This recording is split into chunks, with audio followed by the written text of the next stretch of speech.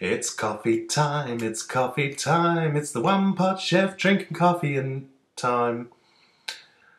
That's the crappiest intro ever. Welcome to Coffee Time, the monthly chat show here on the One Pot Chef blog where I answer questions sent in by you. If you've got a question for next month's Coffee Time, simply leave them in the comment section down there below on YouTube. Now, before we get started on the questions, just a little update based on the last episode of Coffee Time. I did an experiment with an egg timer to try and shorten the episodes, mainly because I got a lot of feedback from you guys saying that the episodes were getting too long, and personally I felt the same thing as well because I don't want to be sitting here for an hour recording a video every month. So I gave it a go, and it seems the overwhelming majority of you thought that was a bad idea, that you prefer to have longer episodes. So egg timer's gone, Donna Hay can go to hell. That only makes sense to people who actually saw the last video, but anyway. Yeah, so there will be no more timers or anything like that. I'm just going to try and be as brief as possible with each question and try to get through. That being said, there seems to be a lot less questions this month, mainly because I think a lot less people watched the video last month because it was a shorter one. So hopefully this will turn things around. Okay, so let's get into the questions, and the first one comes from Jack Wilkins, who asks, what's the strangest meal you've ever had? I don't know. Probably, this is a bit of an in-depth story, but it's kind of funny. When I was a kid in the mid-1980s, my parents and I went overseas on an overseas trip, and we went to the United Kingdom, we went to Singapore, and one of the places we went to was Soviet Russia. Now, I think I've mentioned trip to Soviet Russia before. It was a very strange place, to say the least. But one of the things that was really weird about it was the plane trip there. We went from London to the Soviet Union, to Moscow, and we went via the Russian airline Aeroflot, which these days is pretty bad. I mean, like, their advertising slogan is you've got a better than 50% chance of getting to where you actually want to go without crashing into a mountain. But back then they were pretty awful as well. And I remember that they served breakfast on the plane, and the breakfast consisted of some cold roast chicken, a little bowl of what looked like brown jelly, which was actually some kind of solidified gravy, and a little bottle, which my mother took away instantly, and it turned out it was actually a miniature bottle of vodka. That has got to be one of the weirdest meals that I've ever seen, and yeah, it was, it pretty much symbolised everything about Aeroflot. So yeah, that would be the weirdest. Let's see. Michelle Jobert, I think that's how it's pronounced. Did the flood do any damage to your home? I hope not. No, we didn't get any major damage. It's sort of like a stormwater drain that runs past the side of the house, but all it takes is more than a few millimetres of rain and it will overflow. And it didn't do any damage, although it did go through the roots of the trees on the side of the drains there. It really needs, somebody needs to do something like the council, because like it's ridiculous to expect the property owner to fix something that doesn't belong to them, belongs to the council. But yeah, we didn't get any damage, which was lucky, so it could have been a lot worse. I'm just so glad that it managed to go down fairly quickly before it really did do some major damage. Another one from Michelle. Last coffee time you said you were on the way to being happy after all the hectic times around your house. Are you increasingly happy now? Hope so. I think I probably am on the way to being happy. As I say, it's been absolutely hectic. You can see I've got little zits on my face. This only seems to happen when I'm really stressed, and there's been a lot of stuff going on in the background of the One Pot Chef show recently, most notably the fact that I've gone over to 3 videos a week, which has exponentially increased the amount of work that I have to do. I've got more filming, I've got more editing, I've got more planning, more shopping to go and get ingredients, plus all of the back-end stuff with the business and whatnot. So I'm busy and I'm stressed out, but I'm feeling good because I'm actually doing something that I love, and while it does come with all these sort of optional extras like stress and tension and all that sort of stuff, I'm enjoying it, so that's good. Said the Redhead 8 says, oh my god, David, I'm so tired of reading Never Trust a Skinny Chef. Does this drive you nuts too? I think I've seen that comment on my cooking videos about 1 billion times since I started making cooking videos on YouTube, and you know what? It means nothing to me. It's obviously meant to be a compliment, so I can live with that. So, as long as they're not calling me a fat poofter, I think I'm all right. Thunderhawk. Okay. Thanks for answering my question about being a YouTube partner. One thing I have trouble with is getting my videos around. I sometimes think of asking someone like yourself just to give me a shout out and share my videos to your followers, but I wouldn't expect that from you unless you really wanted to. How do you suggest I get my videos more known? I share it on Facebook, but that's the only place I share it. I feel like if I try to share them on YouTube, people will just flag it as spam. Okay, this is where a lot of people fall down, is that they often think that sort of like you dump it on Facebook, you dump it on Twitter, and then you expect it to go viral overnight. The reality is that a huge amount of people discover videos and channels through the comments section. Putting a comment on somebody's video like that, you would be surprised how many people will click on your username to check out your videos, and you suddenly get new subs through there. It happens to me all the time when I comment on other people's videos. And it's not like I go out and say, hey, check out my videos or anything, but I'm actually putting genuine comments on people's videos going, oh, I love this video. Oh my God, that was funny, blah, blah, blah.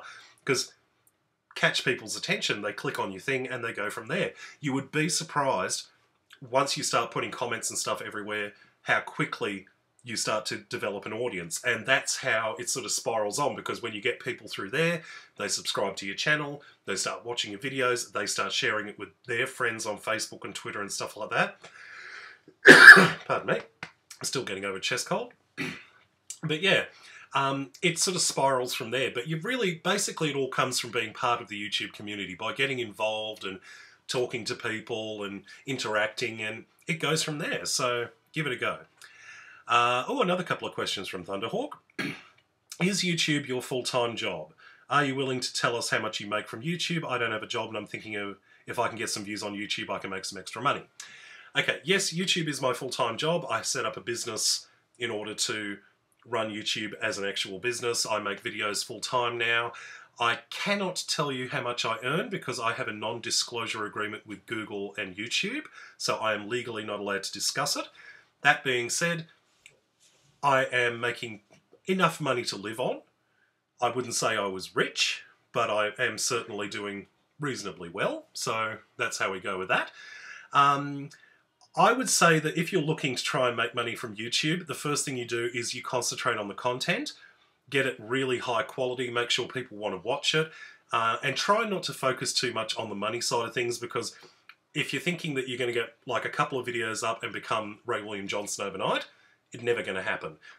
What I'm doing here now, my cooking videos, this channel, is literally the work of 5 years before I finally got to a point where it was actually something that could be run as a business. So don't think it's going to happen overnight. You need to put in the hard work. You have to put in the hours. You have to really, really work for it. So instant success just doesn't exist on YouTube unless you get some ludicrous shout out from some person with 2 million subs. Like, that is unlikely to happen. So that's how it goes.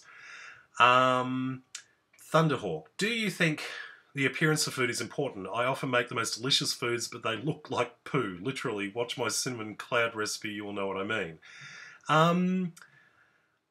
I think if you're making cooking videos, to say the least, I think it's very important that the food is presented in a fairly presentable manner. So even if it's just a matter of getting some nice plates, like I've got some nice white dinner plates that I use for display when I'm making my cooking videos.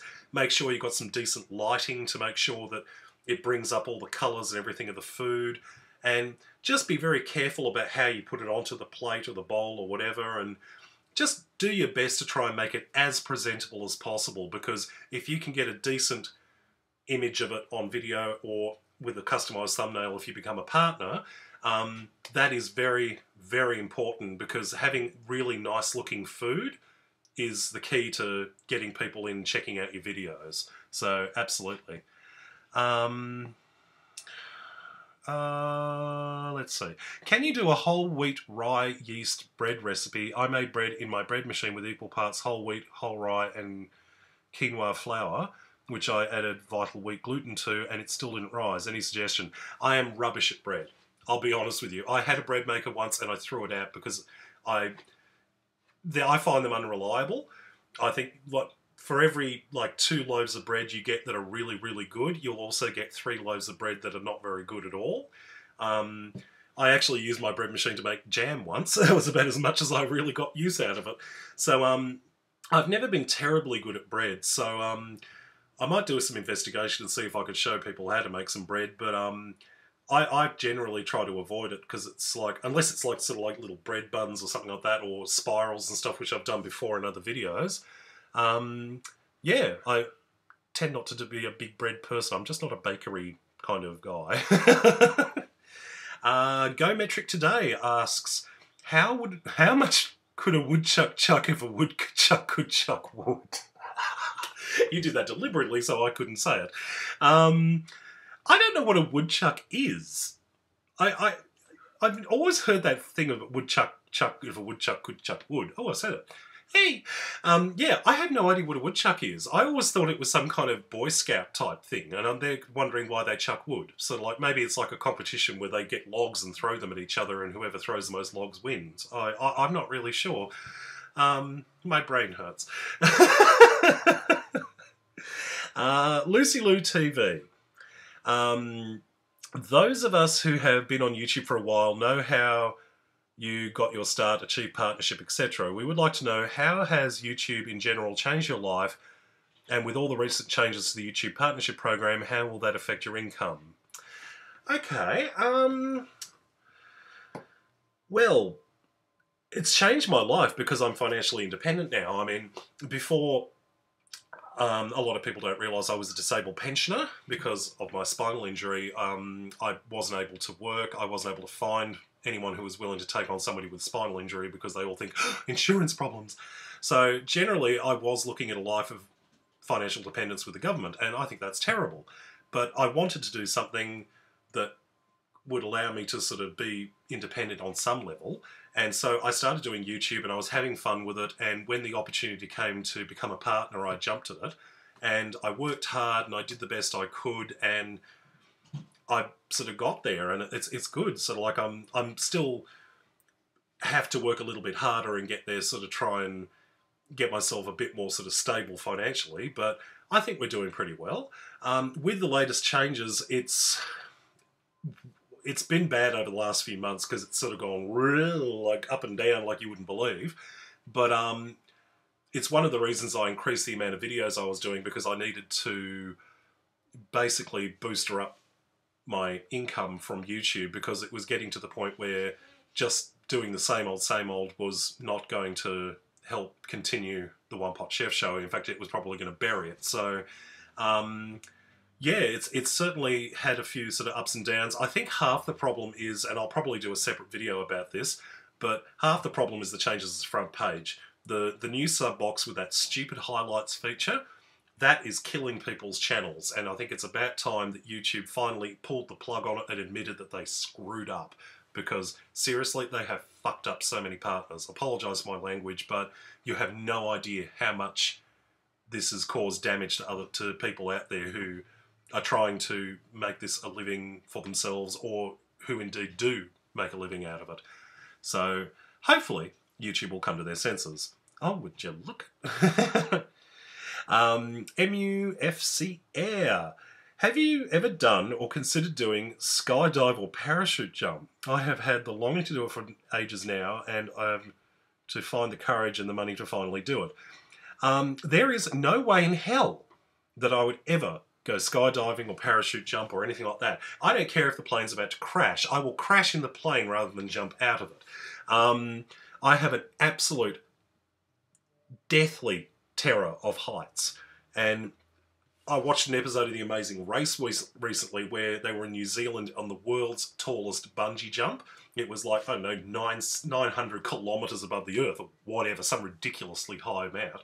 And I couldn't watch it. I literally had to fast forward through it and not watch that section because it was like, bleh, it just made me sort of shudder. I just couldn't do it. So no way in hell. If that's what you want to do, feel free. Go for your life. I say pursue your death dreams. MU Unlim, have you ever used two pots frequently? And there's one particular smartass out there who feels the need to repeatedly remind me of it when I use more than one pot in my videos.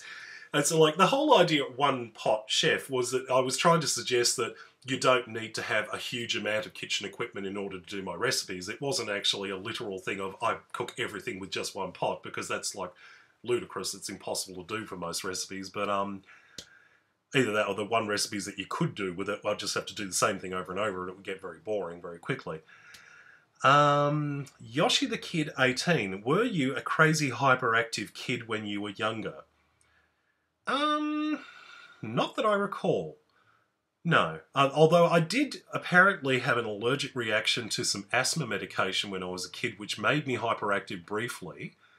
But that was it. Yeah, I've never had any sort of hyperactive tendencies, I don't think. The Hillsman 25, have you got a bread making machine? If so, can you do some videos, please? Oh, we've been there.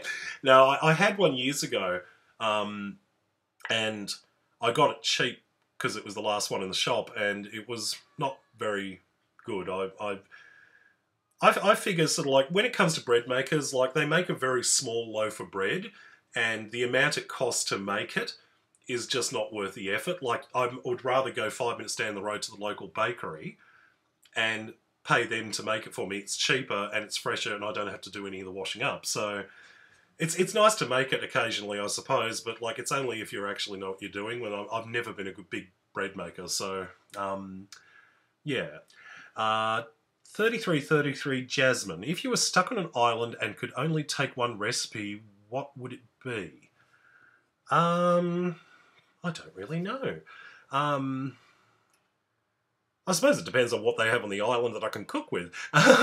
Or do I get to take the ingredients with me? I don't know, because I'm one of those people that doesn't like to eat the same thing over and over. I would get bored very quickly with that because,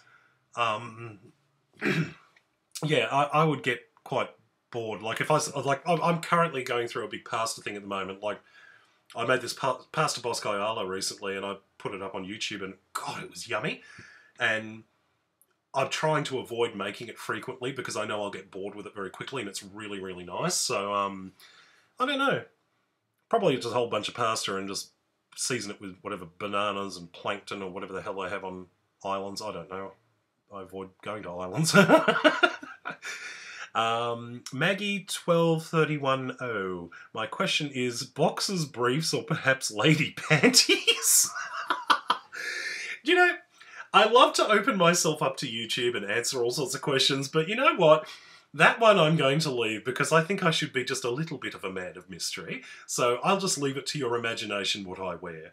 And yeah, I'll just say they're black. Full of Grace 78. Also I asked in the last coffee time, but there wasn't time for my question. If I sent you some amazing Estonian chocolates, would you do a video of tasting each and every one and comment? I'd like that so much, and greetings to Special Topaz. Ah, Topaz says hello too. She's currently in the garden coughing up fur balls. So, yes, I've got a postal address on my channel page, so if you'd like to send me some Estonian chocolates, that would be very lovely of you, and I would be very happy to do a video. I must admit I have absolutely no knowledge of the Estonian language. I don't even know what language you speak in Estonia, so it should be very interesting to see what you send me, because like it'll be in some weird language that I don't necessarily speak, so I'll just have to guess at what it is you've sent me. So that'll be quite fun. I think that'll be entertaining. So yes, if you'd like to do that, would be very generous of you, and thank you very much. Groshony1, dear One Pot Chef, do you support the ownership of firearms for sporting hunting uses? I've never seen how using guns to hunt down, or hunting animals in any description, is a sport. I've always considered that to be a bit weird. Like back in the days when sort of like hunting for animals was all about food and clothing and like sort of protecting your family and stuff like that, then yes, that was an acceptable thing. But I question these days if any of that is still relevant, and I've always thought the idea of hunting with guns and stuff like that is about as unsporting as it gets. Personally, I don't think that anyone should have weapons except for the authorities. I've always, like, I know a lot of Americans will sort of say, oh, but I've got the right to do it because of the whatever Declaration of Independence or some bollocks. I don't know. I'm getting to lose my American audience over that. But yeah, I think the days of being afraid of the King of England coming around and stealing your land are well and truly over. So I think the sort of like the whole idea of having the right to bear arms is a bit sort of outdated. I don't think it's necessary. So yeah, I can't say I've supported it that much. So no. Next question, Tony the Night Owl. You always lift my spirits. I love these coffee time vids. It allows us to get to know our favourite YouTube chef. Aww.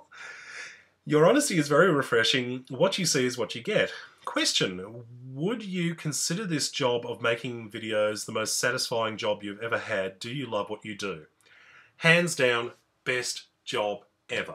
I have had some crap jobs in my life. You have no idea.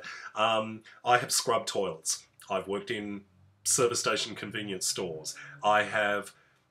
Was once briefly the Easter Bunny, in which I got to wear a giant furry crash helmet on my head for about 8 hours a day in 40-degree heat while getting kicked in the crotch by 3-year-olds. I've even done telemarketing, which is one of the worst jobs in the universe. So this is hands down my favourite job of all time, and it's so great because I get to do what I love, I get to work from home, I get to set my own hours, and I get to be creative. I mean, how much more could you possibly ask for in a job? So I absolutely do love what I do, so yes. Jill M. DeJesus. Have you ever gone camping, and if so, did you enjoy it?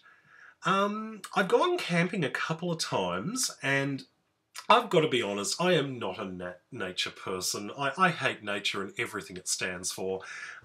If I want to go on a holiday, I want to go to a nice, clean hotel room with a big screen TV and a free bottle of champagne and, I don't know, someone to come around and give me a massage. That's lovely. Going camping is nothing like that. Going camping is squatting next to a tree taking a crap while people walk past in bloody walking gear and crap like that and sticks. I mean, that's just creepy and wrong. Yeah, I can't say I enjoyed the camping that we did in the past ages ago. I went with my current partner, and it was one of those times where sort of like you do it once to say you've done it, and we ended up going another time and we gave up after about 12 hours and actually drove 100 kilometres to the nearest hotel. So, yeah, it wasn't the best experience, so yeah, I can't say I would go and do it again unless it sort of came like a proper, like I say, a proper camping thing with like going with cabins and showers and stuff like that. Because seriously, being outside for 3 days straight, sleeping on grass and not having access to proper toilet or shower facilities, not great when you get home. You stink. It's terrible. So, let's see. SF Music 100. My hubby has been talking about us taking a vacation to Australia, but I've been resistant to the idea. I always think of Aussies as being so active and fit, and being a big boy myself, I don't think I would fit in with all the sun-worshipping Greek gods that I imagine populate Australia. Am I being paranoid, or is my fear justified? As a gay man of size, how welcome, comfortable will I feel in Australia?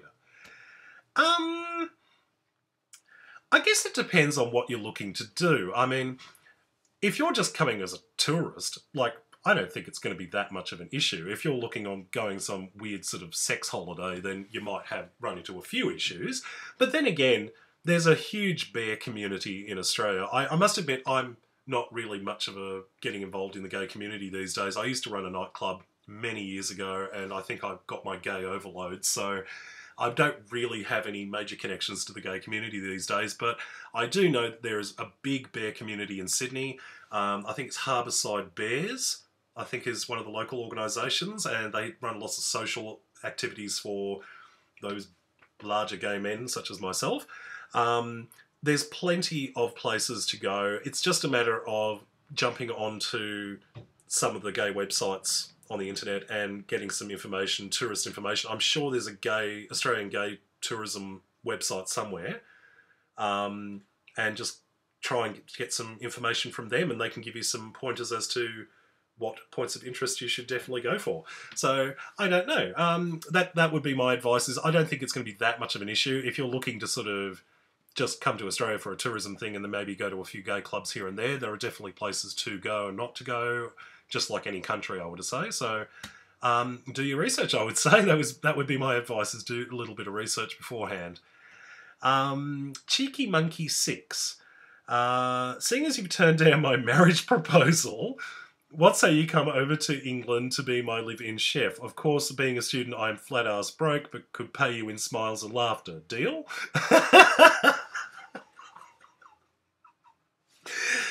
I'm not sure if that would be necessarily a equal partnership on that one. I mean, I get to cook for you and you get to give me smiles and laughter. I would very much expect you to be doing the washing up at the very least. And yes, as for the marriage proposal, my partner is the jealous type and he'll come after you something crazy. Next question. I like Cookie88. I love that username. Have you ever tried pickles and peanut butter? It's amazing. Ugh. Pickles and peanut butter. That has got to be one of the weirdest combinations. Oh my god, yuck. I couldn't even conceive of that. I'm not a huge fan of pickles to begin with, but I don't think peanut butter would improve them. Emmy Gallon. If spices encapsulate personalities, what spice would you be and why? Cinnamon, because I'm constantly underestimated. I love being enigmatic. Yeah, that would be my answer, and you can read into that what you will, because I'm certain there's a few people out there who'll know what I'm talking about. Armination. Okay. It drives me crazy to see that you never fry the onions till they're golden brown. You miss a lot of flavour. And what about making a Facebook account for the sexy red whisk of death? I would love that. Okay. I'm not sure what you're going on about the onions. You don't have to absolutely fry onions till they're golden brown for every recipe. I do in some recipes, but not every single one. Sometimes just softening them is enough. You're more than welcome to brown them if you wish to, but I don't think it's absolutely necessary for every particular recipe. As for a Facebook account for the sexy red whisk of death, I have enough trouble trying to maintain a personal Facebook account, a OnePotChef account, Twitter, Google+, YouTube accounts, and everything else. The last thing I need is another one. I'm having enough trouble trying to sort of figure out how to switch between the two as it is. So I'm increasingly becoming schizophrenic because, like, sometimes I'm David and sometimes I'm One Pot Chef, and sometimes it's hard to tell which one is which these days. So adding a third one to the mix would be very confusing. I Don't Know Productions.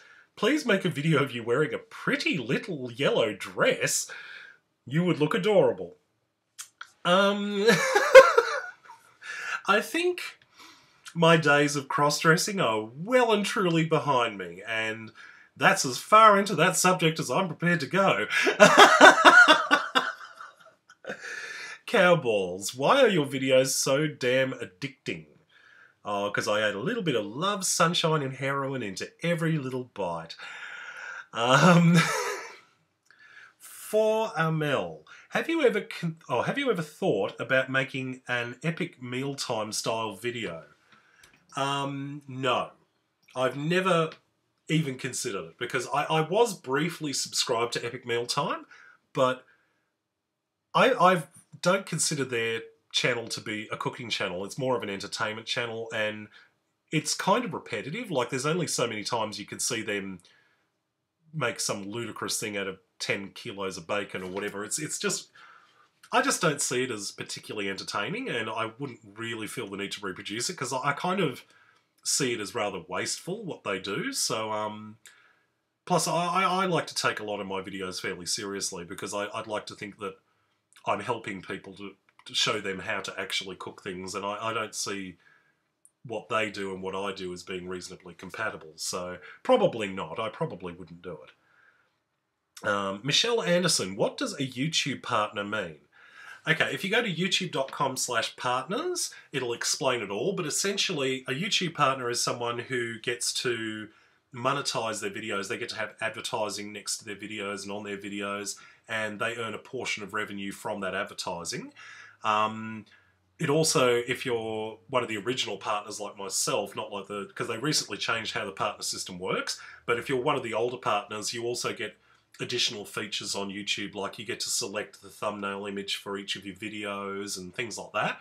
So that sort of thing. But that's basically what the partnership program is all about. But you can actually read the full details on youtube.com/partners. Wendy Taylor, and this is the last question. I've told you there wasn't many this time. Have you ever had the Elvis, a grilled peanut butter, banana and bacon sandwich? What is your favourite guilty late night snack? Will Great Britain's colours ever be removed from the Australian flag? Lots of love coming from you, or for you, from Atlanta, Georgia. Okay. The Elvis, a grilled peanut butter, banana and bacon sandwich. I can honestly say I have never had that. And it sounds like a terrible combination. I would probably try it out of curiosity, but I can honestly say I have never tried that, and it sounds very strange. What is your favourite guilty late night snack? I don't have any guilty late night snacks because I've never felt guilty about late night snacking, because I'm one of those people who doesn't tend to stick to the 3 meals thing. I tend to have little meals throughout the day, and so I sort of graze now and again, because like I very rarely have one big meal. I tend to have little bits throughout the day, and that's works better for me energy level wise.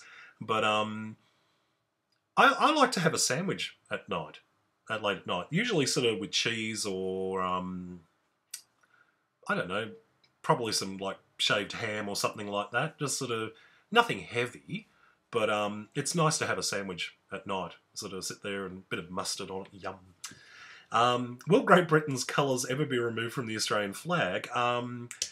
Probably not, because although there is a big sort of, well, there was a big movement for the idea of Australia becoming a republic, I think most people acknowledge that it's an expensive waste of time, because Australia is as much a republic now as it would be. So, because we are fairly independent, it's not like Britain controls anything. We have our own parliament, we have our own politicians, and while head of state, the Governor-General, is supposedly the Queen's representative in our country and is technically in charge, the reality is she's very much just a figurehead. She's just ceremonial more than anything else. She rarely has any actual control over the way the government is run or anything like that. So I think most people acknowledge that sort of like the idea of having to go over and become a republic would cost an absolute fortune, because anything that's called the Royal Australian blah blah blah, all the money would have to change, anything that has sort of references to the Commonwealth or anything would have to be changed. It would cost billions to do, and frankly it would serve zero purpose, because it wouldn't be any more independent than we are now. So I don't see it happening anytime soon. And with that, coffee time comes to an end. How long was this one? Well, 33 minutes, good grief. That's a rather small one today. Oh well. You'll have to give me lots more questions this time, and unfortunately we didn't get one from Cooking with Karma this month, because probably she's still hiding in shame from the last weird question she asked me. Anyway, lots of love to you all. Please get your questions in for next month's coffee time, and I shall get back to you very soon. Lots of love to you all, and love you.